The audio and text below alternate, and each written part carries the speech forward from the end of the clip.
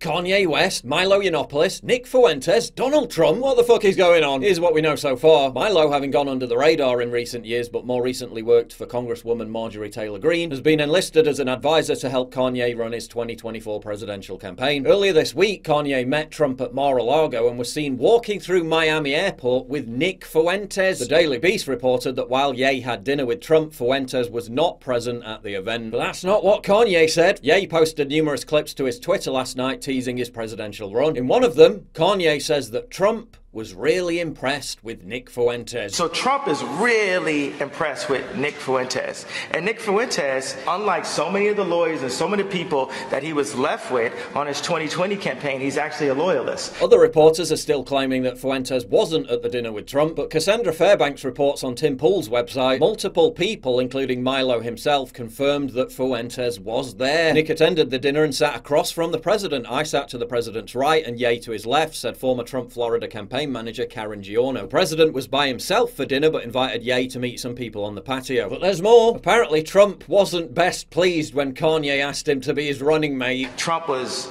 most perturbed about me asking him to be my vice president. Trump then began insulting Kim Kardashian, upsetting Kanye. Then he goes on to say that Kim is a you could tell her I said that. And I was thinking, like, that's the mother of my children. And the whole tone of the dinner then went south in a hurry. Trump starts getting edgy, antsy, fidgety, and angry. He can't get them out of there fast enough, the source told Fairbanks. The night apparently ended with Trump very keen to see Ye, Milo, Fuentes, and their entire entourage leave the building. It's real. Everything you're feeling is real. It's 2015 again, and the best is yet to come, Milo posted on Telegram. Is this all further proof that we live in a simulation? Is Kanye running for president only going to draw independent votes away from Trump and help Democrats win? Does all this chaos bolster assertions by some on the right that Ron DeSantis is the best Republican candidate? And if so, how on earth is the Florida governor going to overturn polls, which, although tightening, still show Trump defeating DeSantis in a hypothetical 2024 Republican primary by 46% to 28%? And how badly is the regime media going to shit the bed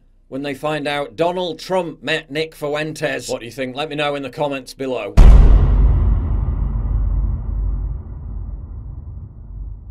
It's no exaggeration to say that things are getting scary out there. The Biden administration has already printed more money in the past 2 years than the previous 100 years combined. The national debt just hit a record $30 trillion. And inflation is the highest we've seen since 1982. If you have retirement savings, your money could be at serious risk. They're basically burning your cash, torching your family's financial future. Are you going to let them destroy everything you've worked for? Or are you just going to sit back and become a victim of the deliberate decimation of your living standards? Are you just going to submit and eat the bugs? Don't do that. Or are you going to take positive action by safeguarding your economic security? Talk to my friends at Goldco to see how you can protect your retirement with gold and silver before it's too late. Go to paullikesgold.com and they'll give you $10,000 or more in free silver when you open a qualifying account. That's paullikesgold.com. You've seen how much I get demonetized. The best way of supporting me is by supporting my sponsor. So click the link in the description for paullikesgold.com.